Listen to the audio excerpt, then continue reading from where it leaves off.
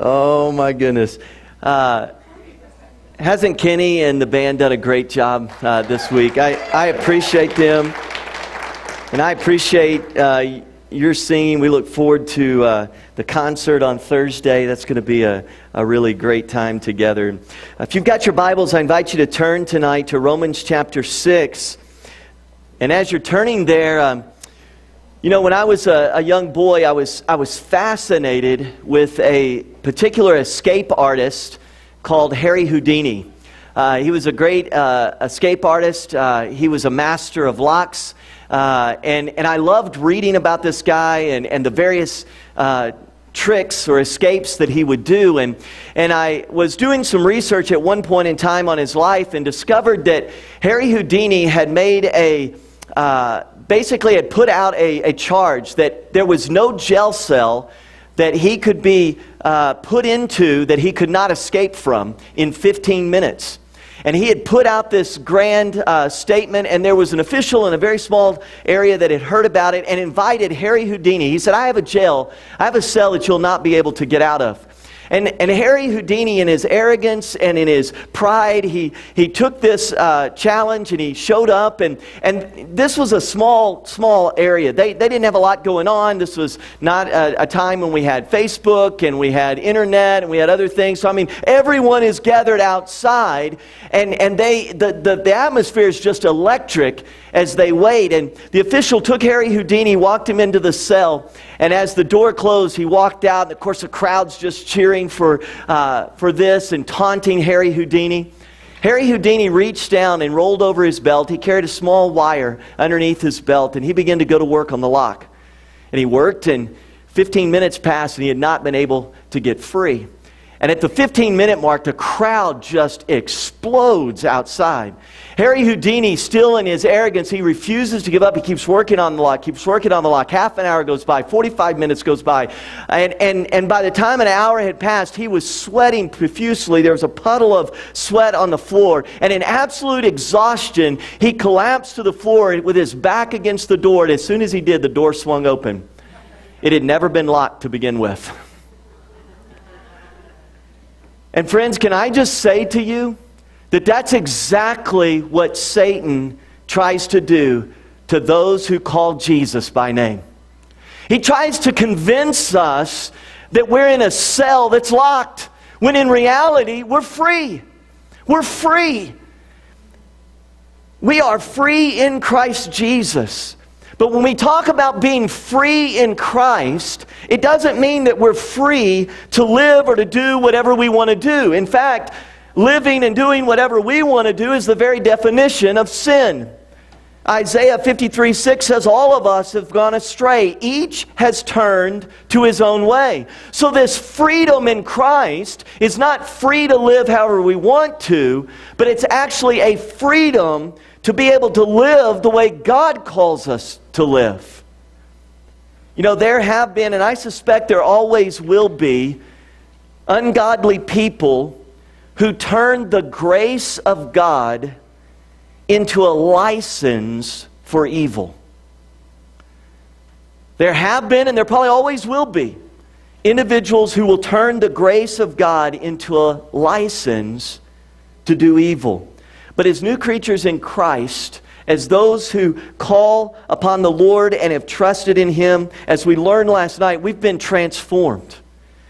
The old life is gone, and we have been freed to obey Christ. And the very grace that saves us is the grace that empowers us to say no to sin. It's an enabling power through the Holy Spirit. We are free to actually live the change in our life. And that's good news, because sin choices bring ruin and destruction and consequences in life.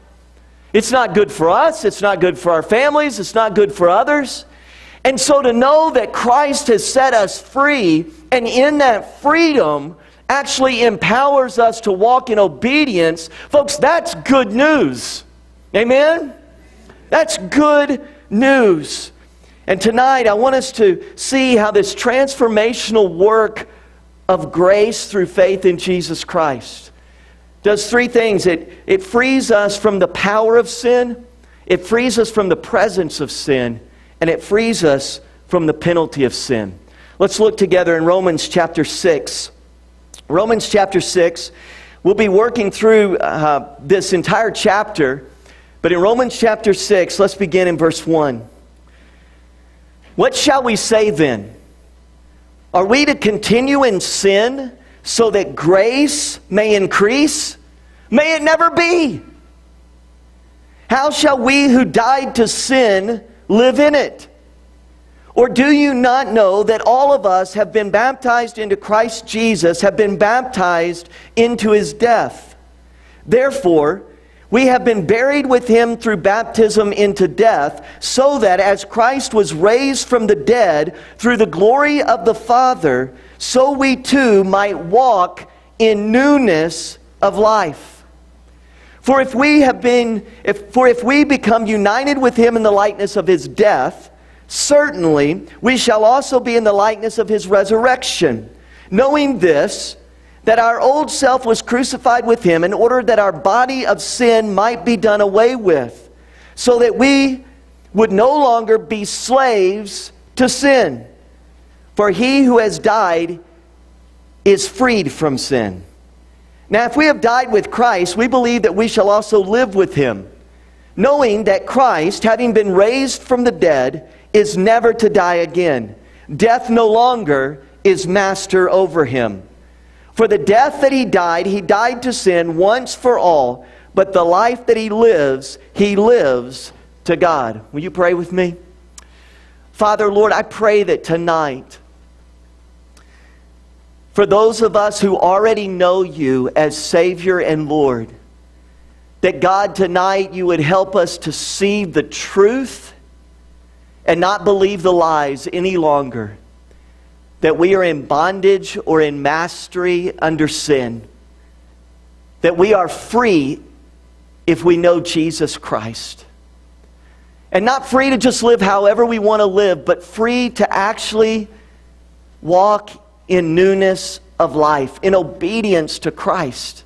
Father, I pray that if there's anyone here that is searching and trying to understand how to be free from the bondage of sin and the chains of sin and the shame and the guilt, and they're searching, that God, You may open their heart, open their eyes, and open their ears tonight, that they may see the freedom that is promised in Christ Jesus.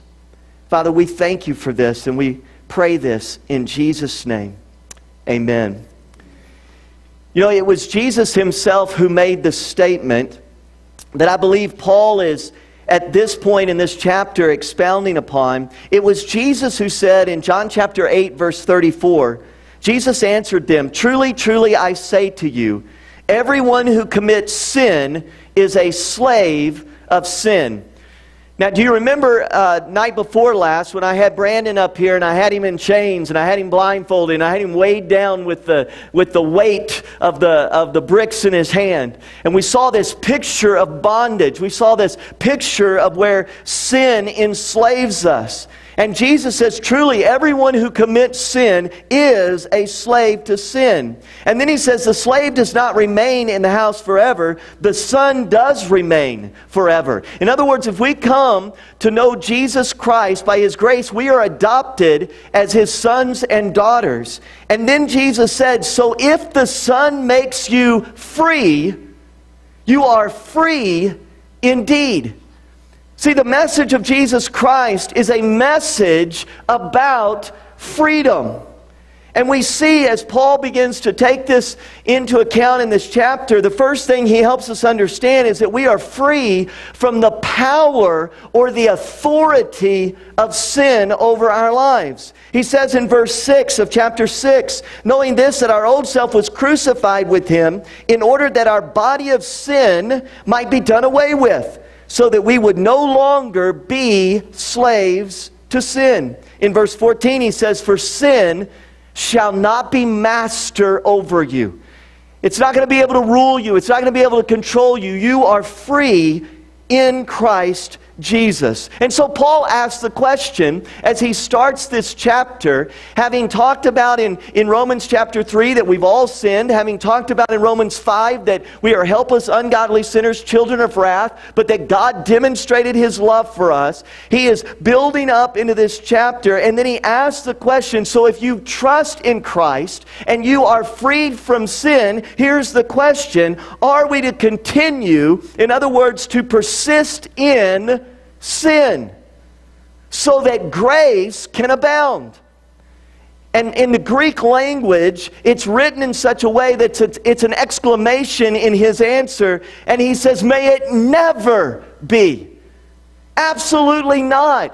What he's saying is that this cannot be the heart of one who, and the mind of one who truly follows Christ, that we have the attitude, well, I'll just sin because after all, grace is there and God will forgive me.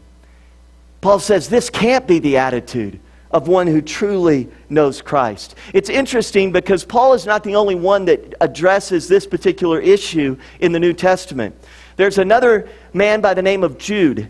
He wrote a little book that you'll find right before the last book of the Bible, the book of Revelation. It's one chapter. And Jude actually opens the chapter saying, I wanted to write to you about certain things. And he says, but I can't.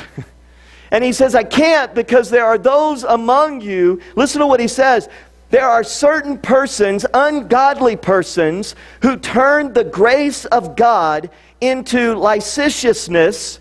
Try saying that several times fast. That just means a license for evil, for debauchery, for immorality. And they deny our Master and Lord Jesus Christ. He says, I want to write to you about something, but I can't because there are individuals that are using grace as a license to do evil. Now, we all know, if you've had teenagers, or if you remember back to your teenage years, that when you get a license, that's a big deal. You get to have the freedom to drive the car, but there are responsibilities with that freedom. And while grace sets us free, there are also responsibilities that we have as followers of Christ. And one of those, Paul says, is we absolutely cannot turn the grace of God into a license, permission to sin and to do evil. The grace of God in the first century was being abused. There were actually individuals who, as they heard about grace, and they heard about the God of mercy, and they heard about the God of forgiveness, they just said, well, if that's God, then I'll just live like I want to live and sin all the more because grace will abound all the more. And Paul says, no. How can you even claim to know Christ if that's the attitude of your heart? See, the attitude was, I can sin because grace will forgive me. Paul says, may it never be. And then he explains why. Look what he says. He says, we died to sin. Now, I want to point out something. He's not saying sin is dead. Sin is very much alive. All we got to do is look around us to know that sin and temptation is very much alive. But we are dead to sin. And if you're dead to something, you're to be unresponsive to it. Its power over us as Christians is gone. And then Paul illustrates this by reminding them of what baptism was a picture of. And baptism represented that passing from death to life. Now, Cody, I want to ask you something. I didn't ask you ahead of time, but would you come help me with something? Cole, I'm sorry. Come here, Cole. I need someone who's smaller than I am. Come here. Now, we're going to have Cole kind of help us think about baptism. Now, baptism on dry land is a little more difficult than baptism in the water because I have to carry all your weight, so hang in there. Remember Bonita Brawny the other night? Yeah, so hang in there. Baptism, when you stand in the waters of baptism, that picture is the picture of Christ's death. Now, when you're lowered into the water, you can go ahead and step back on my leg. There you go. When you're lowered into the water, your abs will feel this tomorrow. It'll be great. When you're in the water, it's a picture of the burial. And when you come out of the water, it's a picture of what? the resurrection. And Paul says, listen to me, you've got this attitude that says I can sin because grace will abound. And he says, no, you died to sin. Do you not even remember what your baptism was the public proclamation of? You died, you were buried with Christ, and you were raised to life. But your life lived as though I can just do whatever I want to do because after all, God will forgive me. He says that is to live in a manner contradictory to the very testimony you gave in your baptism. In that public witness of the death, burial, and resurrection. Thank you.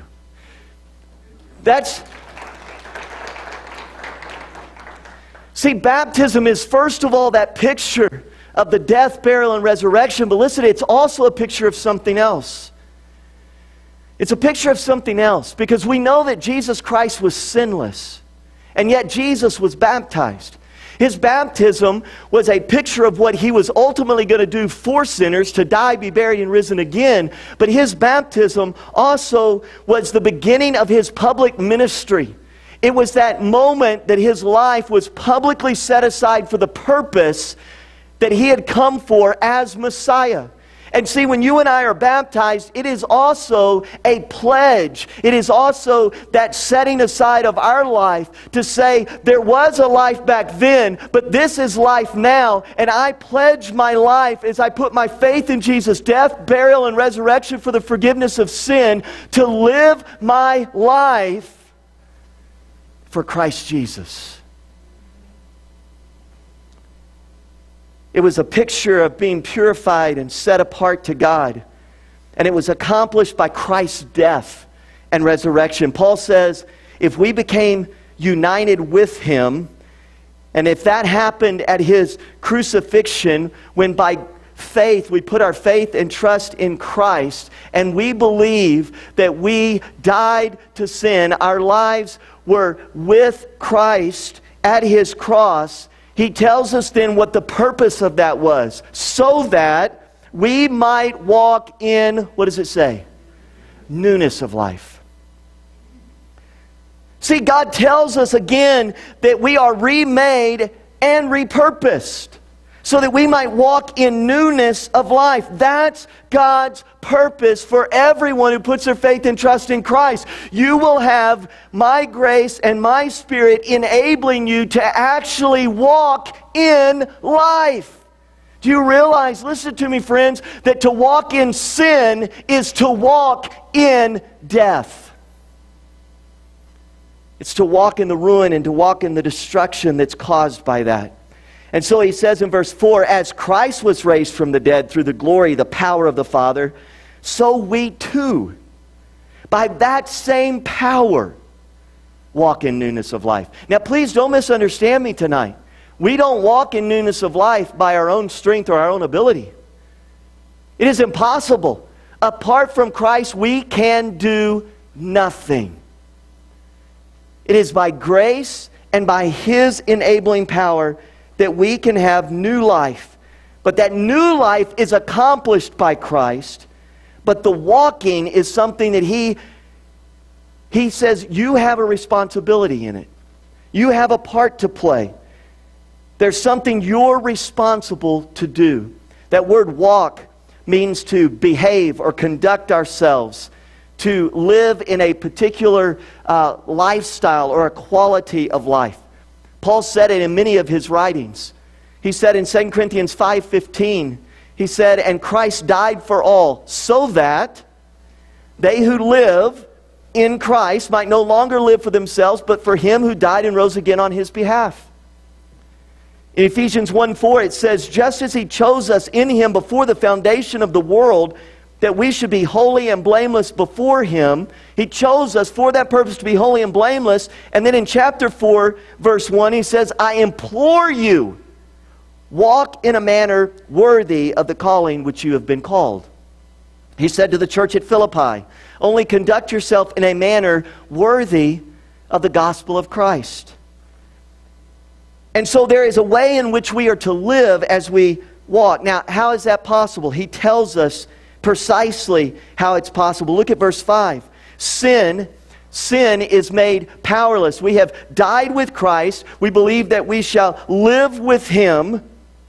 Sin was made powerless through what Christ did. Sin was rendered ineffective. Verse 5, we were united with Him in the likeness of His death. Certainly, there's no question about it. We shall also be in the likeness of His resurrection.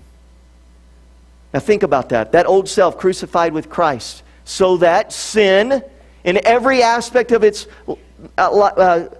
every aspect over us, is made powerless. It's rendered ineffective. It's rendered inoperative. But listen to what Satan does. Satan likes to pick up those chains, and he likes to rattle them around our lives, and he likes to try to deceive us and convince us that we can't resist temptation. He tries to convince us that we're still in shackles. He tries to convince us as followers of Christ that we're still in bondage. And Paul says, no, sin was made powerless. You're free. See, God made the provision for us to be able to walk a holy life, a life that's pleasing and acceptable to Him. And He provided us with the potential for resisting sin. So He says, we are no longer slaves to sin. We are free. Free indeed. Now think about what that really means. If we're no longer slaves to sin, it means we're no longer slaves to pride. We're no longer slaves to materialism.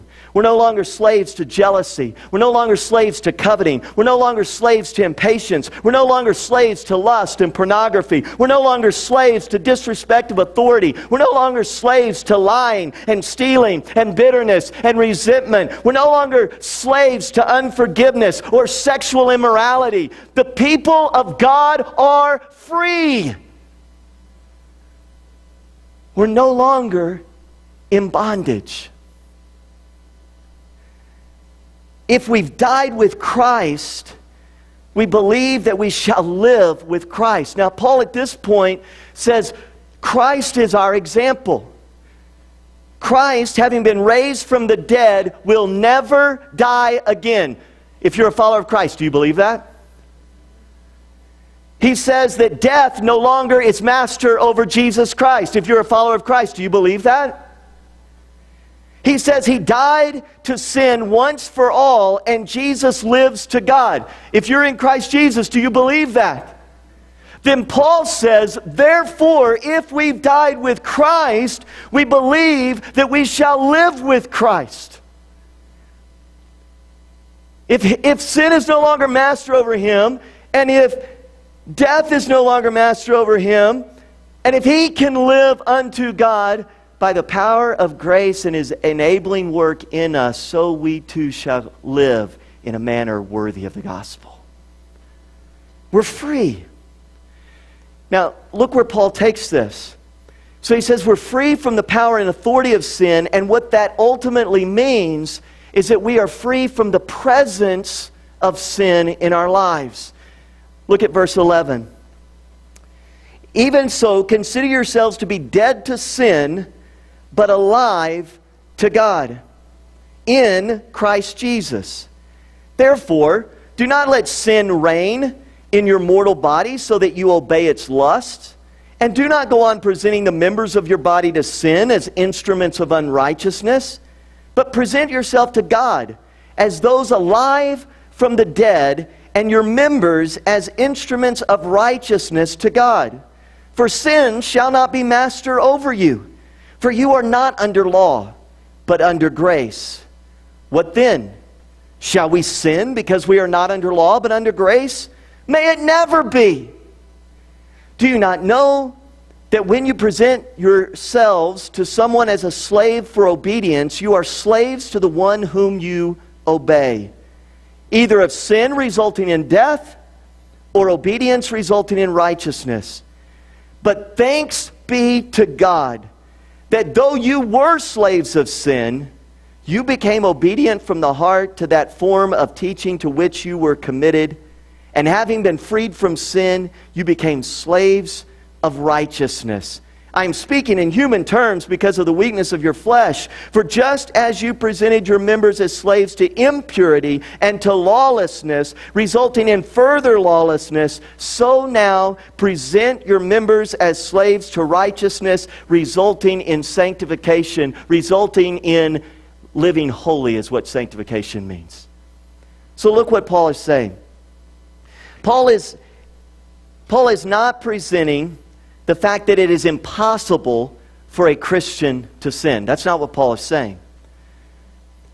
But what he is saying is the impossibility of continuing in a life dominated by sin. That's what Paul is teaching. I like to say it this way: we are not sinless, but we should be sinning less every day of our lives as we walk with Jesus. Let me just say that again in case you missed that. One who follows Jesus Christ is not sinless, but he should be sinning less every day that he walks with Christ. Will we always be engaged in the battle against temptation and sin? Yes. But we're not in bondage. We can actually walk in obedience because we're free. That's the difference. Someone without Christ is still in bondage to sin. We will always and must always continue to struggle with sin, to repent and to seek forgiveness for sins committed. But the direction of our life is obedience to Christ and death to sin. Now let me try to illustrate it this way.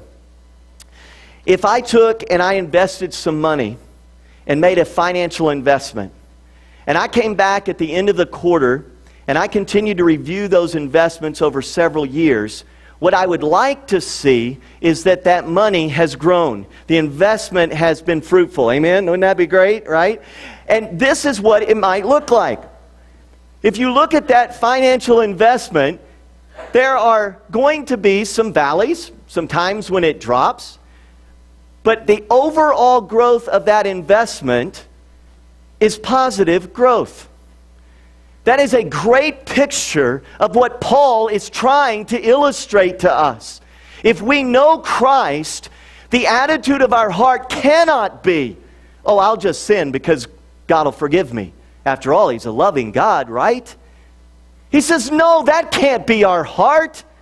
We're free. We have God's grace and God's power to resist temptation and to walk in obedience. And so the trajectory of our life, the direction should be one of growth. Yes, there will be moments of valleys, moments where we stumble. But I want to ask you something tonight. Those of you who know Jesus, who've walked with Him for a while, what would the graph of your life look like? Not if you drew it. Not if your sugar booger drew it. If God, who is holy, looked at your life and He put it on paper to say, have you matured? Have you grown up in your faith? What would it look like? And what I want to say to you tonight is if our graph and our life does not look one that has that direction of growth, if that's not happening in our life, then we have an attitude in our heart, if we truly know Christ, that is contradictory to the very purpose of your salvation in Christ. And the church must deal with that. Because when we live with such a wrong attitude about grace, do you realize what it teaches the world around us? Do you realize the disrespect, the dishonor that it communicates to those around us about the one who saved us, when our attitude is, well, I can sin because after all, God will forgive me? And Paul is beside himself. He says, no, no, no, this can never, ever be the heart of a true follower of Christ. May it never be. So what does he tell us to do? How can we actually walk in this freedom so that we're freed from the presence of sin more and more in our life every day? Paul, first of all, says, consider yourselves dead to sin, but alive to God. Consider, that word consider is that word to affirm, to acknowledge, to reckon, to accept. He's saying you need to have on a daily basis, you need to be mentally and spiritually reflecting upon and thinking about the fact of that truth that you are dead to sin and alive to Christ. Now, this is not some kind of pretending. It's the reality of who we are in Christ. In other words, Paul says, don't forget who you are.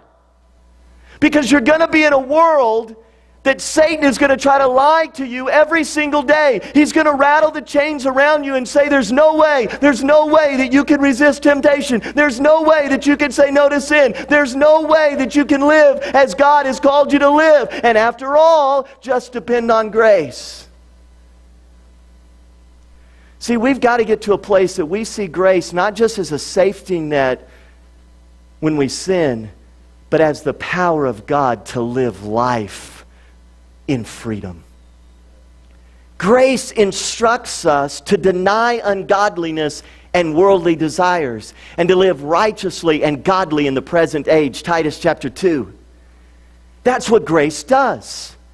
So consider yourselves, and notice that this is a command. It's in the imperative, and it's written in the Greek that it's to be a continuous thing, indicating the necessity that we keep on affirming this reality day in and day out, that we are dead to sin and alive to God. Now, I'm going to try to illustrate this for you, and this is the part of the message where we're going to get some heavy teaching, okay? It's going to be heavy. Some of you will get that later. Paul says we are dead to what? Sin. That's who we are. We are dead to sin. This is, if you will, a foundational stone for those who know Christ as Savior and Lord. He says, consider yourselves, reckon, think about it often, every moment of every day. You are dead to sin. And he says, we are alive to God. We are alive. See, this is the other foundational aspect of our identity. So as we live life every day, we are to reckon and consider ourselves in the identity that Christ says we are. Notice there's no chains. Notice there's no blindness. Notice that we're not weighed down. We are dead to sin and alive to Christ. And Paul says, remember who you are. See, the problem is many of us don't fight and resist temptation standing on the right foundation. We tend to think that we're like Harry Houdini and we're locked in a cell when we're actually free. You're free. And if you're here in this room tonight and you've never trusted Jesus, this is why when you meet a Christian who's really following after Christ, they get a little fired up about wanting you to know about God's grace and His love and His mercy, because there's nothing quite like being free.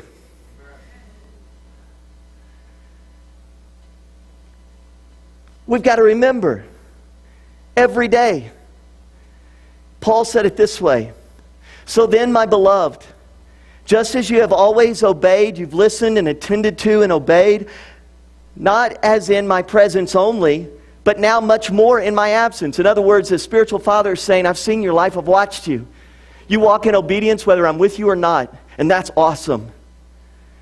But he says, work out, cultivate, carry out to the goal, fully complete, accomplish your salvation. Now, is he saying that we somehow work to earn salvation? No. He's saying live out who you are. Live it out. He says do it with fear and trembling, for it is God who is at work in you. Not your strength, it's God in you. To will, to have the desire, and to work We get our word energy from this Greek word. To have the energy, to have the persistence to work for His good pleasure. Listen to what he says. Do all things without grumbling or disputing, so that you will prove yourself to be blameless and innocent, children of God, above reproach in the midst of a crooked and perverse generation, among whom you appear as lights in the world, holding fast the word of life, so that in the day of Christ, when He comes back, Paul says, I will have reason to glory because I did not run in vain nor toil in vain. Look right here and listen to me. When he says, do everything without grumbling and complaining, he's not talking about, walking around going, it just stinks, it's crummy, it's raining again. I mean, yes, that's complaining. But what he's trying to get at is, does your heart grumble and complain about walking in obedience to God? I've heard this passage taught out of context so many times, where we use it as one of those passages where we're going to give the big message on not complaining. Can I just tell you, Paul says, what I'm talking about is you walk in obedience with God out of a joyful heart to walk in obedience to God because you're free. Don't complain and grumble about walking in obedience to God. Why would a free man grumble about his freedom? That's what he's saying. You're free. Live and rejoice in your freedom. Walk in obedience to God out of your freedom. You're free. And when you do that, this world that is so crooked and perverse around you is going to look at that and they will see the glory of Christ. Your life and the witness that I gave to you of Christ Jesus will not be in vain. It won't be useless. Other people are going to see that life can be different because of the grace and mercy of Christ. And so I just want to ask you, do you have a tendency in your life and in your heart to justify your sin, saying, well, God will forgive me? And then do you do worse than that? You grumble and complain when you know and you read that Scripture says, walk in a manner worthy of the gospel. This is what Paul's getting to. In other words, Paul is speaking to the church going, I just want you to know there are some things that if you profess to know Christ, it doesn't make sense to live and act that way. And this is what he's trying to bring to light. We're told that the Holy Spirit will guide us into all truth. I want you to think about this for a minute. The Holy Spirit will guide us into all truth. In the context of that passage in John chapter 16, we're first told that the Holy Spirit's work is to convict the sinner of sin, righteousness, and judgment. So watch this. The Holy Spirit leads us and guides us to truth. Jesus is the way, the truth. So the Holy Spirit brings conviction about sin, conviction about our inability to be righteous and the righteousness of Christ, and conviction about the fact that there is a day of judgment coming, and that's the work of the Holy Spirit to lead us to Christ. But then he goes on to say that the Holy Spirit continues to work to guide the believer into Christ's likeness, to lead us into truth, all of the truth of what it means to live and exist and to walk as a follower of Christ. That is a beautiful picture. That as we stand and remember and confirm this reality, that if I put my faith and trust in Jesus, I am dead to sin, I am alive to Christ, and I can trust that the Holy Spirit who led me to Christ is now at work in me to lead me to Christ's likeness, and I'm not going to grumble and complain about that. I'm not going to resist my Heavenly Daddy as He works on me so that I'm sinning less every day and looking more like Jesus. No, I'm not going to complain about that. I'm free, and I am free in order to live. That's an incredible promise. So Paul says, don't let sin reign in your mortal body. There's always going to be a struggle, always going to be a battle. But listen to me, we need to get some theology stuff straight here. When you get up tomorrow, listen to me, you do not have to win. If you know Jesus, you do not have to win a victory over sin. It's already been won. Listen, if we get this figured out, it's going to change everything in the church in the West. When you go through your day tomorrow, it's not about winning a victory against sin. The Bible says that victory has been won. It was finished where, church? At the cross. And I was crucified with Christ, His death at the cross. When I put my faith and trust in Him, I was crucified. That old life dead, buried, and risen again. So listen, every day is not a battle for victory over sin. Every day is about whether or not the people of God will obey God or disobey God. See, if we can ever get that figured out, it kind of changes things, doesn't it? When we start to think about that temptation is not about victory over sin, because the victory's already been won, then we start to realize, oh, wait a minute. I'm either responsible to walk in the freedom I've been given and obey, or listen to this, or worse yet, as a follower of Jesus, I rebel in disobedience.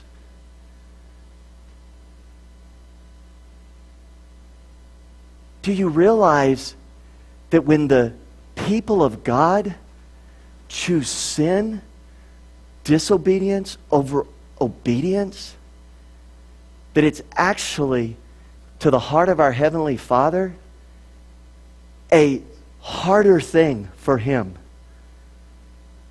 than when someone who is in bondage sins? Because those who know Jesus are free. And in our freedom, we choose disobedience. This is what Paul's trying to say. It cannot be the attitude of our heart. This is why when God spoke to Ezekiel, He said that when the people go after their idols, He says, He literally says, I am heartbroken.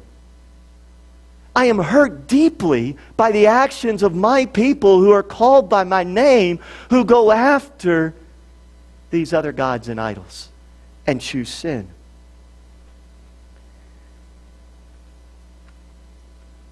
God has made the provision for our holiness. Listen to what Jerry Bridges says. He gives a great statement about this. God has made provision for our holiness. Through Christ, He has delivered us from sin's reign so that we now can resist sin. Listen carefully. But the responsibility for resisting sin is ours. God does not do that for us. To confuse the potential for resisting sin, which God provided, with the responsibility for resisting sin, which is ours, is to court disaster in the pursuit of holiness. And friends, I would say to you that I really believe this is why the church is on the course that it's on right now, where there is as much sin, as much immorality, as much pornography use, as much disrespect for authority, as much brokenness in family, disrespect of children to parents. All of these sins that are inundating the church because Satan has convinced the church, especially in the West, that freedom doesn't mean freedom. We're free. Paul says, so therefore, do not go on presenting the members of your body to sin as instruments of unrighteousness. That word present means to offer. It literally means to surrender. And again, it's written in the continuous action. Don't continue to present your lives, the members of your body, to sin. In other words, in that old life, you came to Christ and you were a sinner and sinning and sinning and sinning. And when you come to Christ, Paul's saying, don't continue in that sin because you're free. Don't present the members. Again, it's a command. Let me ask you something. Do you think it would be just and loving to command something of someone that is impossible for them to do? If someone, and in certain parts of the world there is still slavery going on, and because we have some children here, I'm not going to go into the details of what that slavery is. Adults, you know what I'm talking about, right? There's slavery going on. And if we looked at someone, a young girl that was in that kind of slavery, and we said to her, live like you're free. You're free. Go ahead, live like you're free. Do you see how cruel that would be?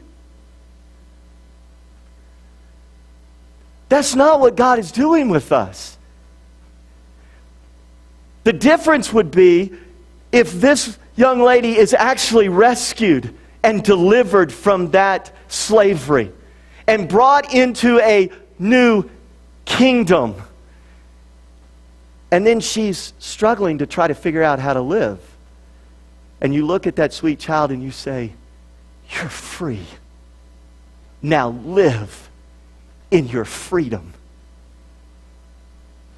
Is that not the most loving thing that a Redeemer, Deliverer, and Rescuer could say? Don't continue living like you're a slave.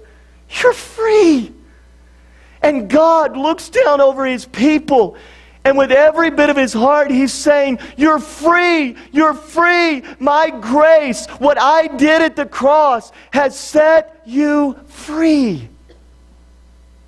You're in a different kingdom now. Live in your freedom. Not to do whatever you want to do. So the members of your body, your eyes, don't continue to look at what's impure.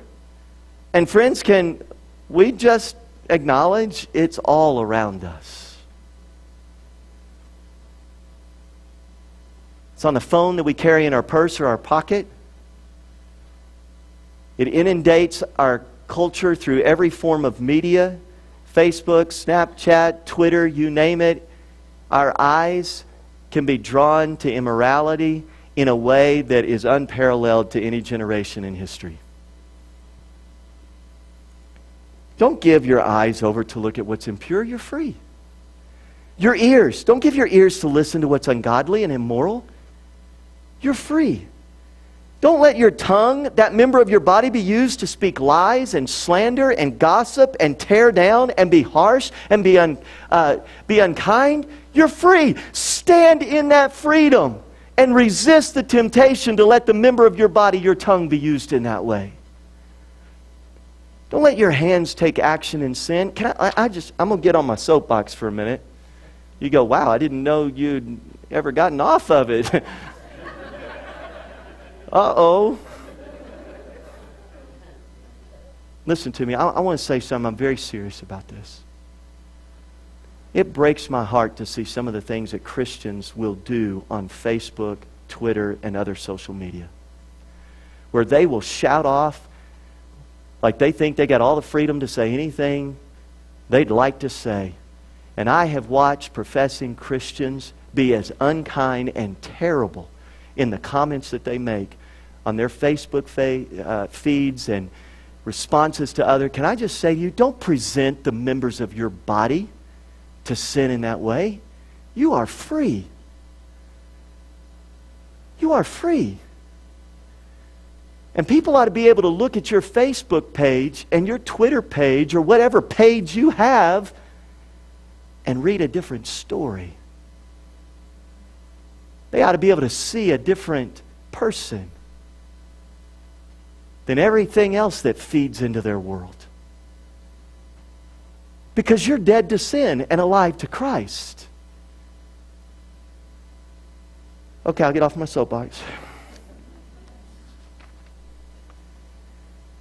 Don't give your feet to walk towards sin and seek it out. Don't give your reproductive parts to be used in impurity and sexuality and fornication and immorality of every form that dishonors marriage. You're free. Don't let your mind think on things and dwell on things that are unholy and impure. You're free. Present the members of your body to God as instruments. That word in the Greek means a tool in a tool man's shop. That's always for building something that makes things better. And do not present your instruments, that word can also mean an instrument for war. So don't use those things in a way that bring damage and harm and tear down. Present yourselves to God. Again commanded. Again, this time, it's in a tense in the Greek that means do it now and do it completely. There needs to be an immediate change because of who we are in Christ. Sin shall not be master over you. You are not under law. What is he saying? The law condemns. That's all the law can do. The law says, you shall not commit adultery. So if you commit adultery, the law shows you your sin. And Jesus says, if you think you're good on that one, if you look at someone and lust after them in your heart, you've already committed adultery with them. See, the law can do nothing but show you sin, reveal sin, condemn sin. That's all it does. He says, but you are under grace. What does that mean? Grace empowers and instructs you how to live in a way that's pleasing to the Lord Jesus Christ. A famous theologian, F.F. Bruce, said this: the law demanded obedience, but grace supplies the will and the power to obey. Hence, grace breaks the mastery of sin as the law could not do. That's grace. And it's amazing. You've passed to new ownership. Not the chains, not the chains, not the shackles. You're under Christ. Listen to where he closes. He says you're free from the penalty of sin. You're free from the penalty of sin. But now, having been freed from sin and enslaved to God, you derive your benefit resulting in sanctification. The benefit of coming to Christ is that we're set apart from sin and set apart more and more into the likeness of Christ, which means there's less and less sin. For the wages of sin is death, but the free gift of God is eternal life in Christ Jesus. Listen, look right here. This is so important. Don't check out here. Some of you are going, okay, I got this. I'm a Christian. I know. No penalty. No eternal hell. None of that. I got it. I don't need to listen on this point. We're done. Okay, good. I just got to wait for him. Don't check out on me. This is important. We are freed from the penalty of sin, and the reason he has to remind us that there are benefits, fruit of our actions, that if we sin, the wage of sin is death. If we trust Christ, the gift of God is eternal life. The reason he's walking through this is to take us back to remember where we stand in Christ. Why? Watch this, stay with me. Because when the Holy Spirit lives inside of you and we try to sin, God's Holy Spirit will convict us about that sin. And if we don't know where we stand in Christ, we start going, is God condemning me? See, there's something that gets really mixed up in the body of Christ today. There is no condemnation in Christ Jesus.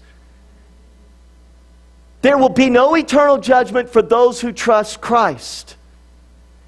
But freedom from the penalty of sin does not mean freedom from the discipline and instruction of God. And if you don't get that truth settled in your life, you will struggle every time the Holy Spirit begins to convict you about sin in your life. Because Satan's going to be rattling the chains. And when the conviction of the Holy Spirit starts coming, and you start hearing Satan's temptation, the rattling of chains, saying, you're in bondage, you can't be free, you can't be free. You start believing the lie, and you forget your identity, and you start saying in your heart, I can't do anything, I'm in bondage, I can't be free, I can't live this way, I can't please God, woe is me, oh God, help me. Oh.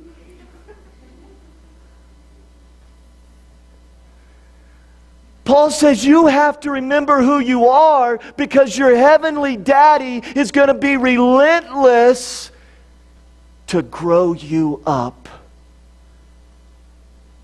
And see, it's a crazy thing when the people of God are being convicted by the Holy Spirit and they misunderstand it as the condemnation of hell.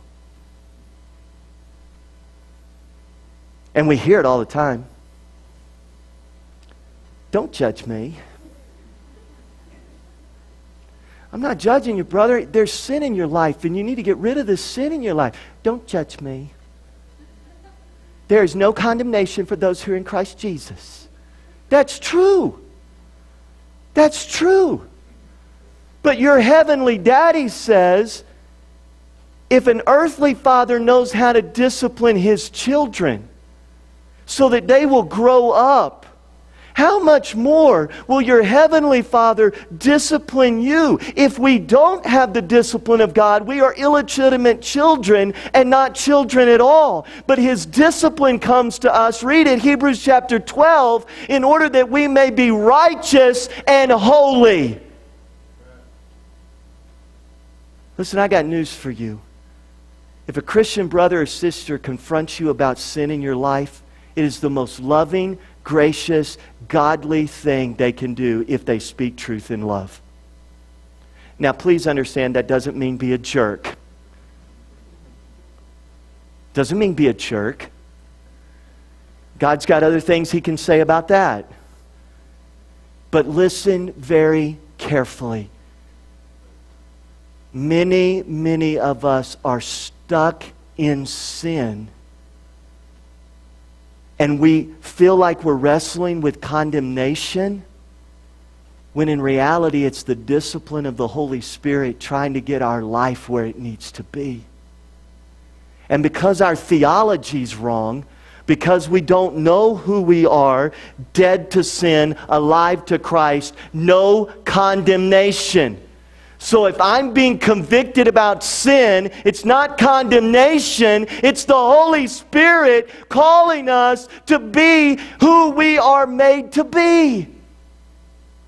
And when that's going on in our life, we ought to say, thank you, Daddy.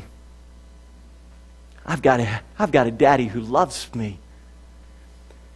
You know, one of the saddest stories that I ever had as a youth pastor was when I had a young man that came into my youth ministry, and this kid was a piece of work. He was constantly disrupting things, constantly creating problems. He was disrupting in the middle of teaching. It was a zoo when he would show up. And finally one day I'd called him out and he wouldn't stop. And I called him out again, he wouldn't stop, and he got very disrespectful to me in public. And I told him, I said, you can leave. And I said, don't come back next week.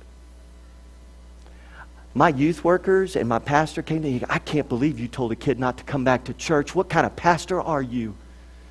I've said, I'm one that loves a kid enough. I'm going to discipline him and see what happens. The middle of the second week, this young man came to my house. I was standing out front, and he came over to me and he said, Mike, I wanted to apologize and ask for forgiveness for what I did at church a week and a half ago. And he began to cry. And he looked at me, and this is what he said. I will never forget this. I was about 25 years old. He looked at me and he said, no one has ever loved me enough to discipline me. No one. And then he just gave me this hug and was just sobbing in my chest. I just talked with that young man about 2 or 3 weeks ago on Facebook. He's not a young man anymore. He's grown. It's very interesting. That same young man ended up sliding down a slide into a very cold river. Really cold river. Began to drown. And I dove in and I pulled that kid out and saved that young man's life. And a few weeks ago, he contacted me on Facebook and he said, I just wanted to tell you, if it weren't for you, I wouldn't even be alive. If it weren't for you, my life wouldn't have turned out the way that it did. See, we've got a really mixed up idea about God and His discipline in the church today. If your Heavenly Father is convicting you about sin and is relentless in your life about sin and is constantly nagging and pulling at you, trying to draw you back, it's not because He doesn't love you. That is His love. He loves you enough to correct us and discipline us as His children. And if a brother and sister love you enough, they'll come alongside you and try to help you and rescue you when your life is derailing. That's called fellowship in the body of Christ. And if you're here tonight and you do not know Jesus as your Savior and Lord, you've never stepped into freedom. Man, I want you to understand something tonight. God wants you to be free.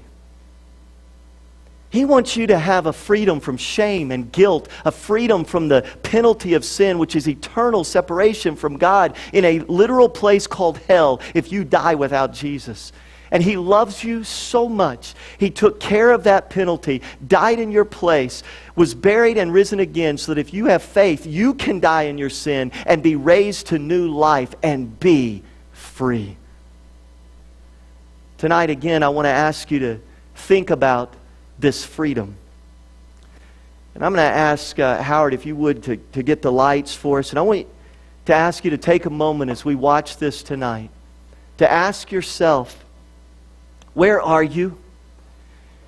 How do you understand Christ? Who do you say that He is? Because tonight, God wants to bring freedom into your life. And if you're a Christian here tonight, I want to challenge you.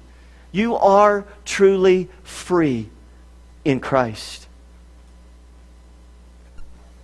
You were once a prisoner, held captive by fear, by prejudice, by sin, anger, addiction. But here's the thing, that prison no longer exists. Those walls have been torn down. What once held you captive now lays in ruins. You have been set free, redeemed, renewed, and God continues creating by bringing your soul to life. Where there was a prison, there is now a playground. Where there was despair, we find a wellspring of joy. Where there was death, we are given life. Christ has set us free. So live in that freedom. Lift your voice. Clap your hands. Find your joy.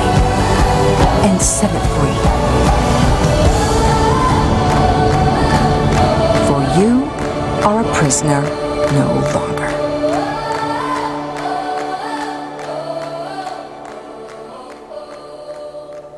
You are a prisoner no longer. You're free. Tonight, if you need Jesus for the very first time, Pastor Albert's going to join me. He'll be here. And tonight, if you would say, you know, I've heard night after night about how much Jesus loves me. I've heard how He's come to set me free. I've heard how He's died and He's paid that sin debt for me. And He's risen again. I want to be free from the mastery of sin over my life. I want freedom. And now I understand. I understand what this grace does. It frees me. It frees me from the presence of sin and the power of sin and the penalty of sin. And I want to walk in that freedom. But if you're here tonight and you know Christ, but your attitude has been such that you're just living life your own way again and saying, well, God's gracious, He'll forgive me. Paul would say, you got to be done with that attitude. And tonight this altar will be open. Open for you if you need to just come and to pray. And you may need to begin to cry out as a believer for more of revival in this church here, more of revival in this city, more of revival in our nation. You may need to humble yourself tonight and just say, God, Lord, my attitude hasn't been right. Forgive me. But if you need Christ for the very first time, would you come tonight? Take Pastor by the hand and say, Pastor, tonight, I want to trust Jesus. Tonight, I want freedom. Let's pray together. Father, Lord, I pray that God, your Holy Spirit would move and work in this moment right now. Father, I pray that you would open hearts. Open hearts to believe. Open hearts to truly live and trust the freedom that they've been given. God, I pray that if there are believers in this room, that God, your Spirit has been convicting them through this message, that they would stand firm in that identity and know that your conviction is not condemnation. Your conviction is godly, spiritual discipline. That you're trying to train and instruct us so that we will walk in newness of life. And Father, I pray that tonight, God, you would continue to stir us up and renew us. Still in this attitude of prayer, I want to invite you to stand to your feet. And as Kenny begins to sing, if God has spoken to you tonight, will you come? Will you come? If you know Christ and God has been bringing that conviction, not condemnation, conviction, will you lead the way and come? I just want to say to you tonight, don't leave this place tonight without freedom. Jesus wants to change your life and He loves you. Will you come? Lead us, King.